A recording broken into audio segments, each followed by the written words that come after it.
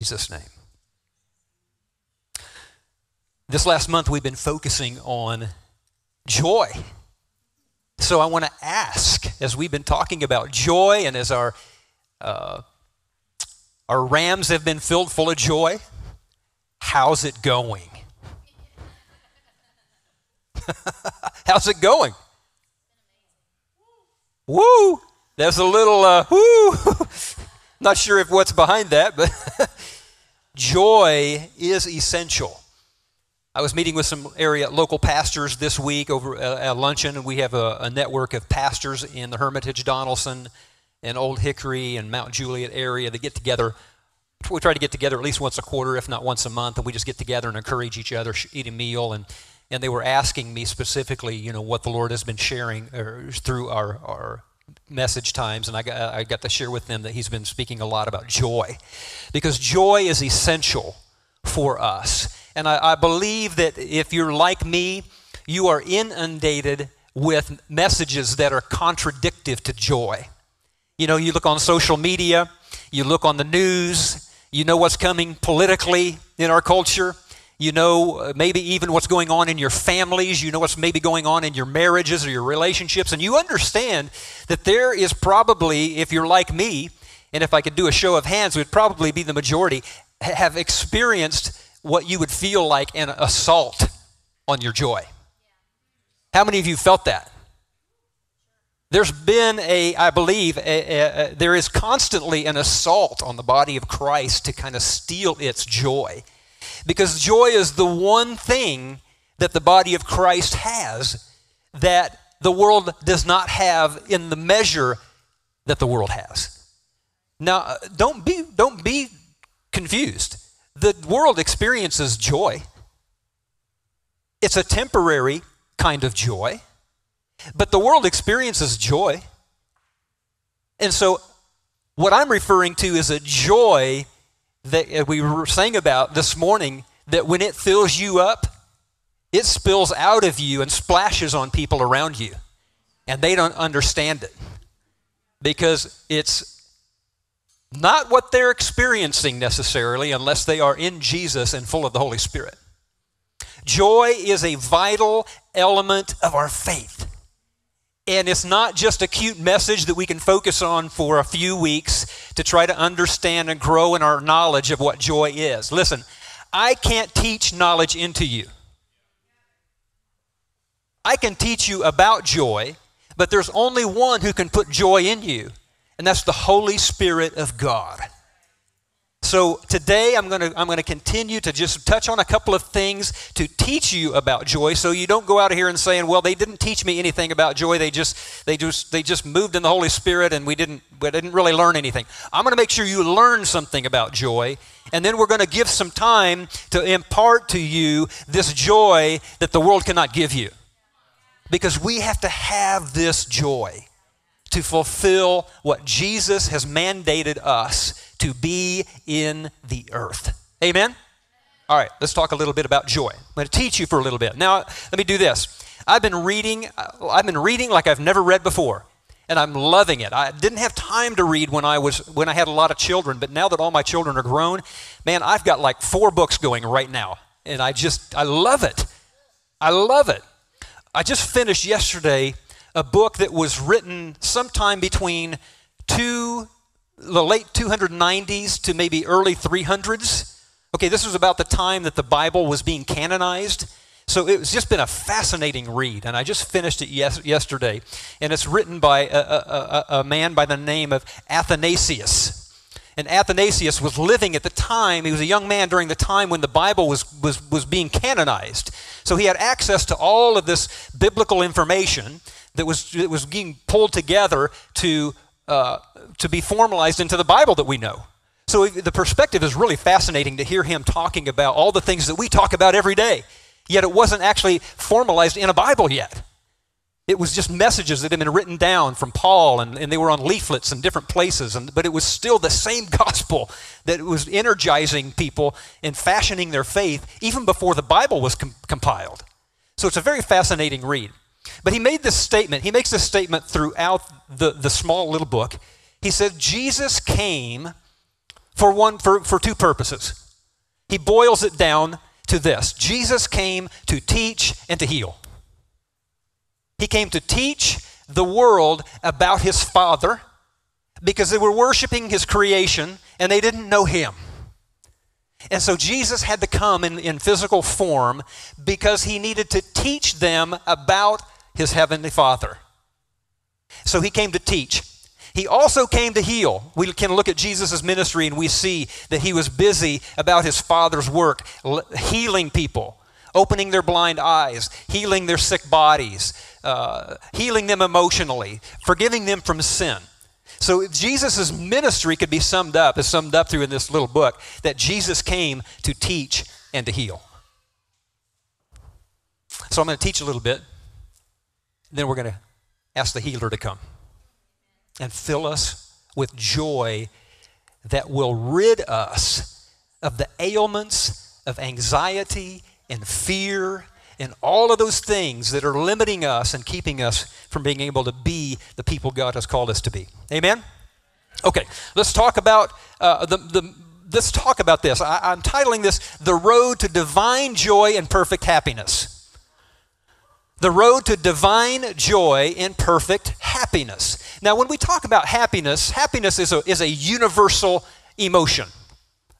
It crosses denominational lines, it crosses racial lines, it crosses national lines. It is something that is in each person, that every single person on the planet wants and needs. You know, most psychologists say that there are four primary basic needs in humanity. There's a need for water, there's a need for food, there's a need for air, obviously, and there's a need for shelter. And fifth on that, most of them agree, is happiness. Happiness, those of you who have struggled with depression, you know where that takes you. I mean, it debilitates you and strips you of life.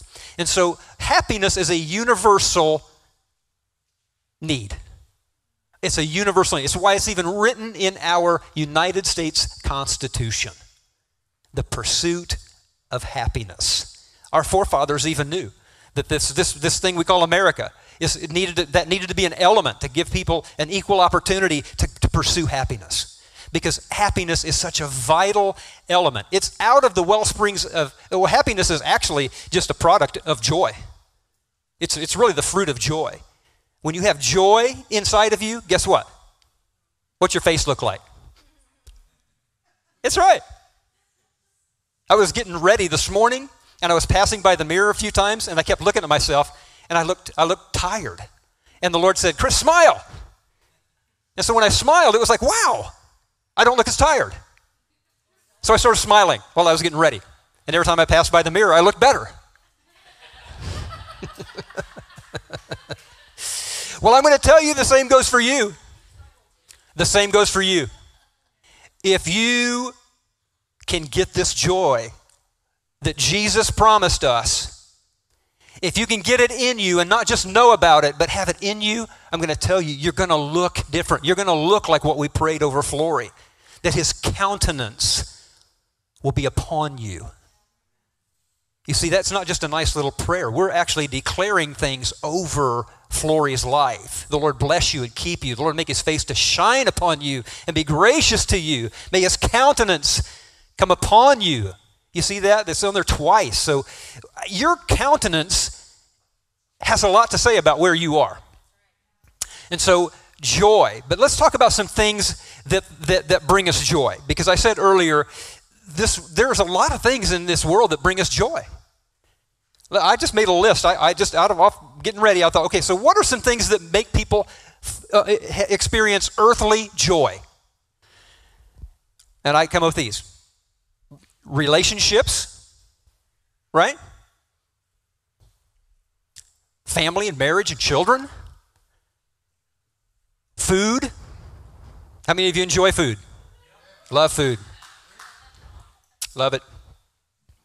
Success. Money. How many of you rejoice when you get a raise? Or you get that promotion? You get a little smile on your face. Right? You don't ever frown when your boss says, I'm giving you a raise. Do you? There's joy. Sexual intimacy. Pure sexual intimacy brings emotional joy to our lives. Notoriety. Entertainment. I'm a little more joyful when the Cubs win. Okay? It's okay. It's a part of our life. We get to enjoy this life, and there's things that bring us joy. Entertainment. Your material possessions. You experience joy when you get a new vehicle, or you may do something to your house that's new, or whatever. When you have those things, it brings a sense of joy. Your talents and your hobbies, those are just some I listed. You may have some more. All of these bring varying degrees of earthly joy, but because they are of the world, they can't bring us sustaining or everlasting joy. Now, so that's not to negate the joy that they bring. Okay, it's to put a perspective. What I want you to have is a perspective today. It's okay to enjoy these earthly sources of joy, but you must have the proper perspective, because these things will go away. These things will fail to supply you with joy. They're only intended for you to have temporary moments of joy. How many of you, Laura and I will have been married 40 years next spring. 40 years. Now, I can tell you, and she would say the same, not every one of those days has been joyful between us. Okay? Just being honest. By nightfall it was, because we did make a vow out of that Ephesians passage saying, don't let the sun go down on your anger and give the enemy a foothold. We have lived by that. And I'm going to tell you, it may have been right up to 11:59. But by golly, before we went to bed, we were going to iron it out, and we were going to go wake up our children if we needed to and say, hey, listen, I know you saw that, I know you heard that, but Mommy and Daddy are okay. You can go back to bed in peace. Okay, so I'm going to tell you, even your best relationships, your best friendships will at some point fail you because they're earthly. They're temporary. They only have the ability to supply you with a small amount of joy, but it's still joy. I want you to have that perspective. Okay. Earthly joy is beautiful, but it's temporary and not sustainable.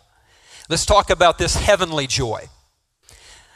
I will tell you this. When I became a believer in sometime in my teenage years, my mom was real solid with the Lord, and so I remember receiving Jesus about age 15.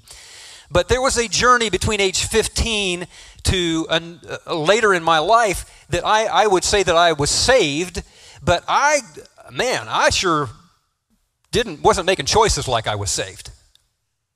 Some of you are nodding your head, you know what I mean.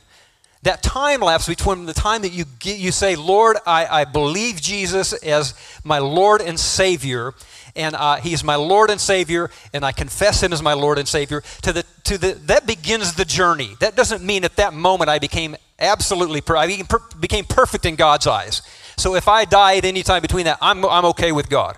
But there was a process of me learning that as I was going through life, I thought, man, I'm just not. I've got places in my life that I'm fearful. I'm anxious about life. And I started noticing early on in our marriage that there were things and life circumstances that were coming at me that caused me to steal my joy. And I knew Scripture said this relationship with Jesus was supposed to supply me with joy. And so I went through a number of years early on in our marriage, and I kept asking the Lord, why do I still feel like I'm not experiencing this joy you're talking about? And so I started getting around some charismatic believers, and they started talking to me about the Holy Spirit, and they kept referring to Him as power, and that there was another baptism. See, I was raised Baptist, so we had the one baptism was the water baptism of John, but Paul tells us in Acts 19 that the other baptism is, have you been baptized in the Holy Spirit? So I was like, well, maybe there's something missing here in my life because I've not experienced this baptism of the Holy Spirit. Maybe there's another baptism that I need to get so that I can really feel the firepower that I need to live this joyful life. And that happened to me. I sought earnestly for the Holy Spirit of God to baptize me with fire. Now that's a dangerous prayer, folks, but it's the most dangerous prayer you can pray. Because if you really want to have the kind of joy I'm talking about today, that's sustaining, that faces fear and destroys anxiety in your life, you have to receive the baptism of the Holy Spirit to burn that out of you. It had to be burned out of me. Now, I can tell you, there's a vast difference in my walk with Jesus before my baptism of the Holy Spirit and the Chris after the baptism of the Holy Spirit. Theology, I don't know where you land on that, but I'm going to tell you, my personal experience is there is a vast difference between water baptism and the baptism of the Holy Spirit. And I realized after being around some people that I watched going through life, Mike and Donna Savolto were a couple of them all those years ago. I watched them go through hardship with joy, with faith. They always declared the faith, the truth of God's word over life circumstances that were hard. And it's like, that's what I'm missing. I'm wallowing in this fear and anxiety. I need that. And so I started praying earnestly for the Holy Spirit to come. And he showed up. I don't know there's no formula for it for you. You just have to, as Paul says, earnestly desire. Earnestly desire. If you really want the kind of joy we're talking about this month to be that sustaining, that faith building, that courageous joy that faces hardship with faith and excitement and adventure, you need the help of the Holy Spirit. You need the help of the Holy Spirit. Let's go into the second part of this, because there is a source, a heavenly source of joy. We talked about the earthly source of joy. There is a heavenly source of joy that comes through the person of the Holy Spirit. And it starts with a mindset. I'm not going to go into all of this, but Jesus' Sermon on the Mount is a sermon, and I'm just going to highlight it. I'm not going to read all three chapters, Matthew 5, 6, and 7. I'm not going to read it all. But it's interesting to me as I broke this down this week, the things that Jesus is talking about in his Sermon on the Mount, in Matthew chapters 5, 6, and 7, are the very same things that I just mentioned when I went through my list of things that bring joy to my life. Those 10 things above. He's addressing almost every one of those in this Sermon on the Mount in some way, shape, or form. And what he's saying is you need to develop a perspective. When you come to Jesus and you get the Holy Spirit, he doesn't just give you joy, he changes your perspective. The way you look at things, the way you think about things. And that the person of the Holy Spirit inside you empowers you to be able to stir up joy in the midst of hardship. That's why Jesus starts this sermon, interestingly, and this is the part that just blew me away with the message today. With the worship today. Because he starts off with the Beatitudes. Jesus starts off his Sermon on the Mount with this mindset. Listen, folks. I'm about to tell you how to have divine joy and perfect happiness in this life. That's what his message is about. If we could sum it up, it's about how to have divine joy and perfect happiness. And so he starts with the Beatitudes. And how many of you read the Beatitudes and thought, man, that sure I wouldn't feel blessed if I were persecuted? Do you feel blessed when you're persecuted? Do you feel blessed when you mourn? Do you feel blessed when you're poor in spirit? Do you? No, but you can, he's saying. There is a way. And this word blessed is a fantastic word. It just basically means what I just said. Divine joy and perfect happiness. It means the same thing in the Hebrew and the Greek. Different words, but it means the same thing. There is a way to live in Jesus Christ. There is a way to experience divine joy and perfect happiness in Jesus. And so the first thing he talks about is the mindset. That's just Matthew 5, 1 through 12, the Beatitudes. In Matthew 5:13-20, he's talking about your purpose, your identity. He's talking about that. He's talking about your purpose. What's your purpose? You're here to be salt and light. You remember that? Okay, I'm just going to highlight these. You can go back in your study and see. So you're in your own time. Matthew 5:21-48, he's talking about relationships. Matthew 6:1-18, he's talking about your approach to righteousness.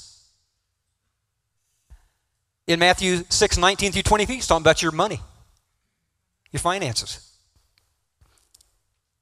Matthew 6:25-34, he's talking about food, shelter, and clothing. The Lord started talking to me about that during my personal journey. He said, Chris, you're so anxious about everything. Seek first my kingdom and righteousness, and all these things you're so concerned about will be given to you. That's from the Sermon on the Mount. That's right there. Matthew 6:25-34. And then Matthew 7:1-12, he's talking about criticism of others. How we respond to that towards people. Matthew 7:13-14, he's talking about your humility. And then 7:15-23, he's talking about the fruit of your life. What's it look like? And then he sums it up with in 7:24-29 about what is your life built on. And so he goes kind of full circle. He says, this is the perspective that you are supposed to have, that you can have in me. And now he asks the question, what's the foundation of your life look like? Is it built on earthly joy, or is it built on heavenly joy? What's it built on? Because he says, the wise man builds his house upon what? The rock. The foolish man builds his house upon what? Sand. What does sand do? What happens if you go down to Florida, spend all day in the hot sun building that sand castle, taking pictures of it? What happens when you wake up the next morning? It's gone. It's gone. So you have a choice. And I ask you this morning, what is your house built upon? Is your house built upon the temporary joys of this life? Or is your house built upon the everlasting joy that comes from Jesus Christ and His Holy Spirit? What's it built upon? I'm going to close it with this passage in John, and then we're going to go into some ministry time, because some of you need to get completely filled up with joy this morning. Again, I can't teach you into joy. I can teach you about joy. I can teach you what Jesus said about joy. But to get joy, you have to receive it from the Holy Spirit of God. You have to desire it. You can't manufacture it yourself. You can't put things in your life to make you think that it's going to make you happy only to see it fail and not deliver. You need, and we're going to have a time of impartation for joy today. But listen to what Jesus told His disciples as He was getting ready to be crucified, the Last Supper. You know this, but think of it from this perspective. He says this. He starts off the conversation in John 15. I'm not going to read this first part, but he's saying this about, I'm the vine and you're the branches. And he's saying it's important. Apart from me, you can't do anything. Now, obviously, you can do things, but you can't experience my Father's kingdom the way you need to apart from me. If you want to experience the things that I talked about, Jesus said, He didn't say this, but he's referring back to, if you want to live like those Beatitudes, you've got to be connected to me. You've got to be in the vine. Because apart from the vine, you can't do anything. And he goes on to say this in 15:7. If you abide in me. Listen closely here, folks.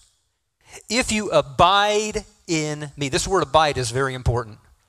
And you might need to highlight that, underline that, meditate on this word. Because this word abide does not mean visit occasionally, as is the habit of some in the church. This word abide means to stay, to remain, to continue on in, when you break it down into its original format. That means you never leave this place. If you abide in Jesus, and my words abide in you. Now, folks, listen. This next part trips people up. Ask whatever you wish, and it will be done for you. Some people say, well, that never happens for me. Well, I would ask the question. That was a conditional statement. If you abide in me, and if my words abide in you. It's conditional. It's not like a magic word. There's a condition. Most of the time, we're asking God to fix things that happened outside of Him. We're asking for things that have nothing to do with Him. Or asking Him to come in and clean up our messes. And asking Him to do things. And we wonder why He doesn't. Well, maybe you need to get back in. We got to abide. We've got to abide, and His words have to abide in us. Now, if you just picture that. Jason calls this my sandwich sermon.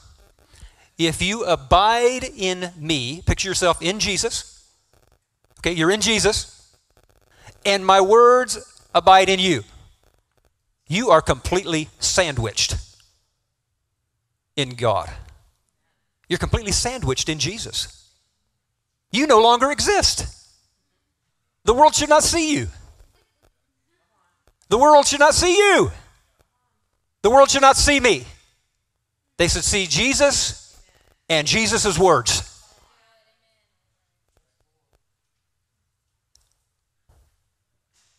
But you see, we want the notoriety.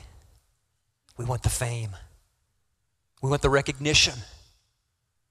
We don't want to offend.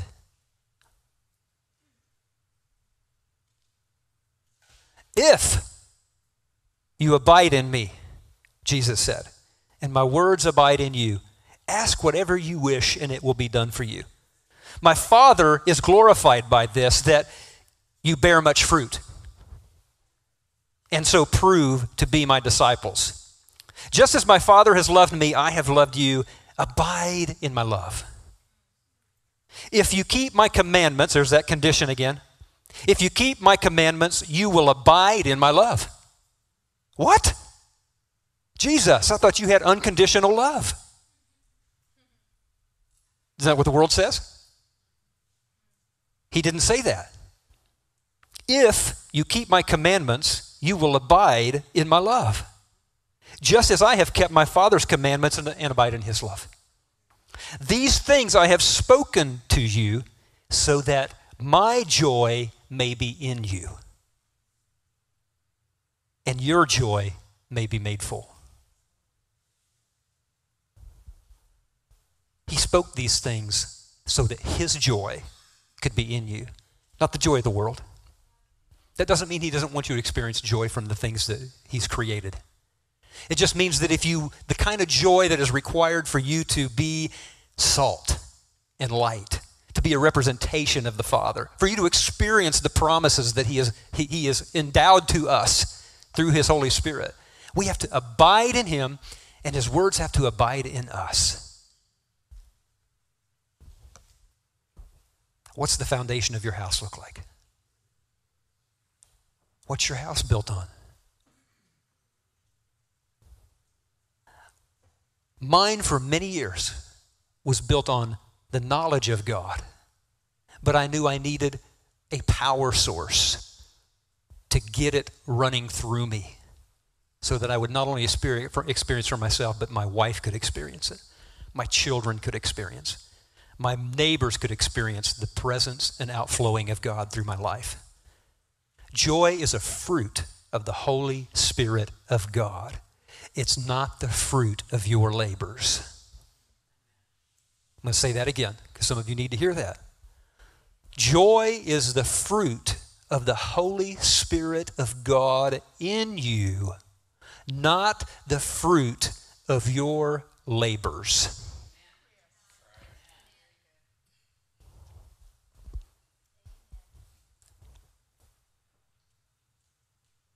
If you need joy, I want you to worship team to come up.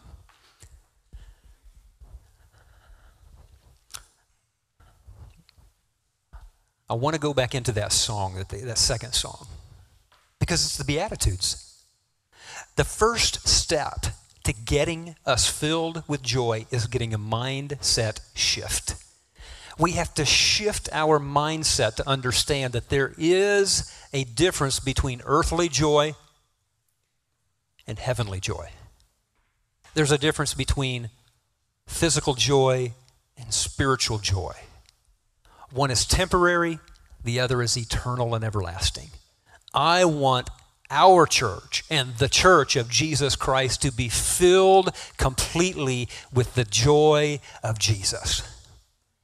If you need joy, I'm going to ask you as we go into this, just come up here. And I want to create an atmosphere of joy. And I want us to come and get filled up. Folks, you leak. You leak. We experience joy even in Jesus when we have the Holy Spirit in us. I do. I feel, I call on the Holy Spirit and I get filled up with joy. And then I go out into the world and I face certain things and I leak. I love what Jill Austin used to say. She said, we're just a bunch of cracked pots. So we get filled up and then we leak. And we've got to get filled back up. We're leaky pots. God bless you, Jill Austin. Father,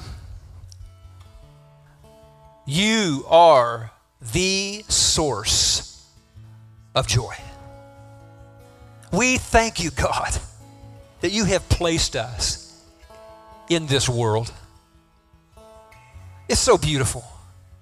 We are in awe of your creativity. We're in awe of the things we get to experience here. But Father, we know at best it's temporary. At best, it's temporary. And we know that life comes at us so hard, so fast. And we need that living water, that wellspring of life that can only come through knowing you, but also having the grace and power and presence of the Holy Spirit inside of us. You need the wellspring. You need the Holy Spirit of God. I'm telling you that from personal experience. I've tried to do it with head knowledge of Jesus, and it only got me so far. I needed the power and presence of God in my life. So, Father, we're going to set the stage for you to just come and touch your people. And I'm going to ask you, Father, because we are in this place right here, we are abiding in you. We're abiding in you and your presence right here in this room.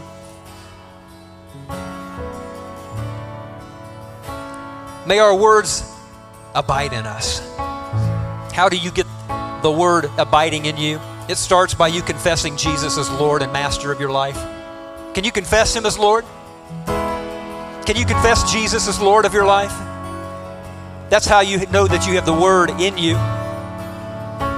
Some of you just need to do that as a starting point. Confess Jesus as Lord of your life.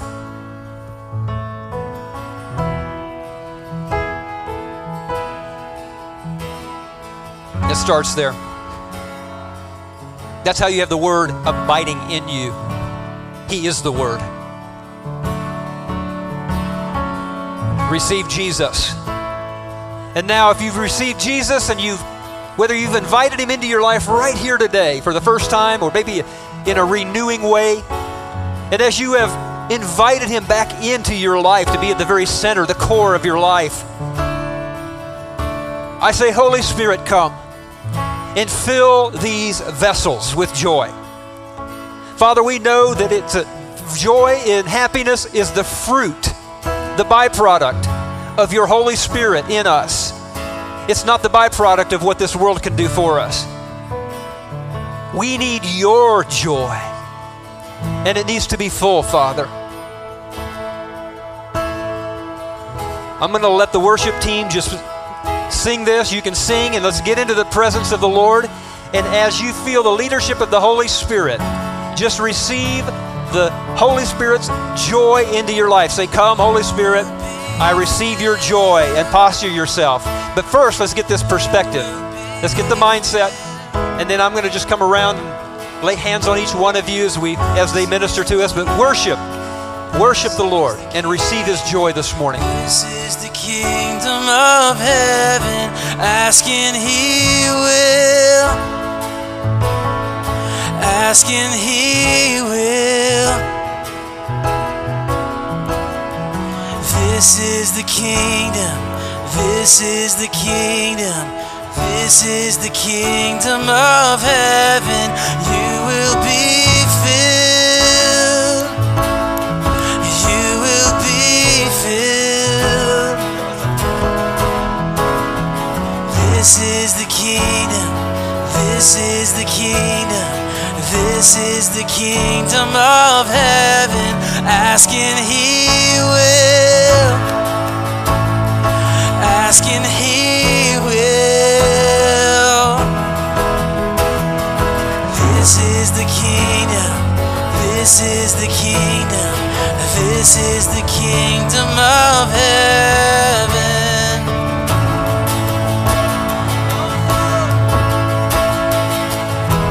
We ask you, Lord. This is the kingdom, this is the kingdom, this is the kingdom of heaven.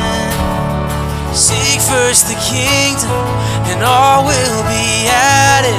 Seek first the kingdom, and all will be added.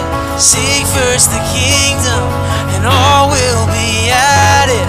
All will be added. All will be added. Seek first the kingdom, and all will be added. Seek first the kingdom, and all will be added. Seek first the kingdom, and all will be added. All will be added.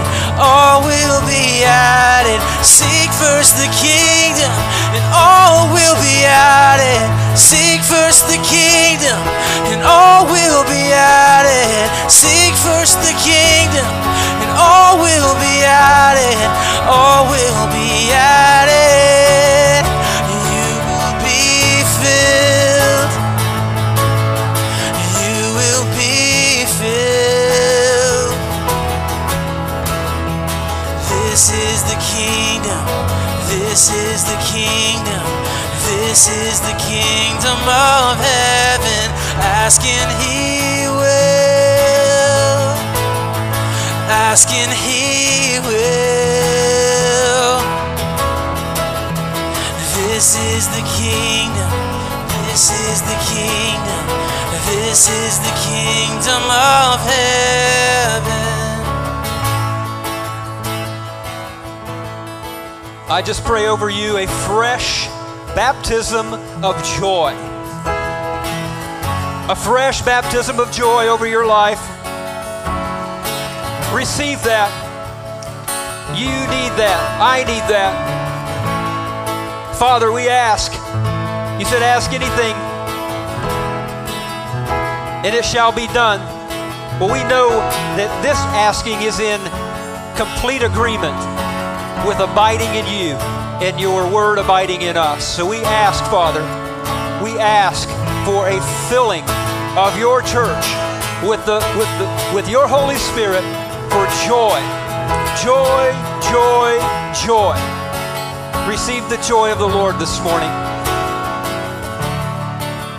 The Lord says you are salt, you are light, but you are salt and light not because of who you are, but because of who I am, the Lord says.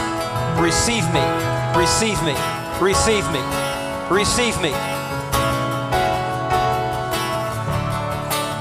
We receive you, Father.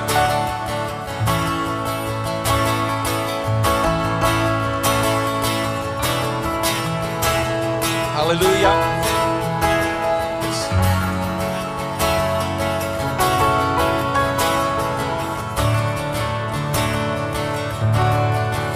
There's somebody here that's facing a very dire earthly need, maybe more than one of you. But the Lord says, here's what I want you to do. First, I want you to trust me. And then I want you to laugh. I want you to laugh. Because that's the physical expression of joy. That is a physical expression of joy.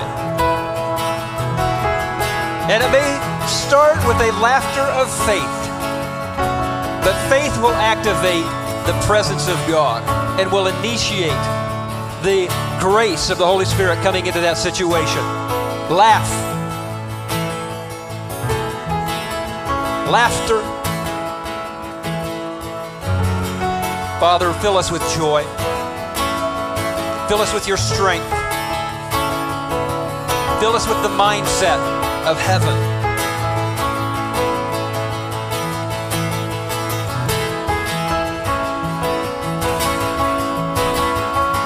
I'm going to continue to, we got some people ministering over people. So, okay, you have something to add? Scripture says that when even one repents, heaven rejoices. We had somebody give their life to Jesus over here. So let's rejoice. Let's rejoice. Ashley, look up. Look up. You got a family today. Look up. You got a family today.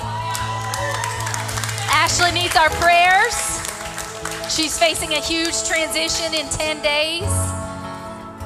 And I prophesied over her, just like you just made your heart the Lord's home, He will bring you a home.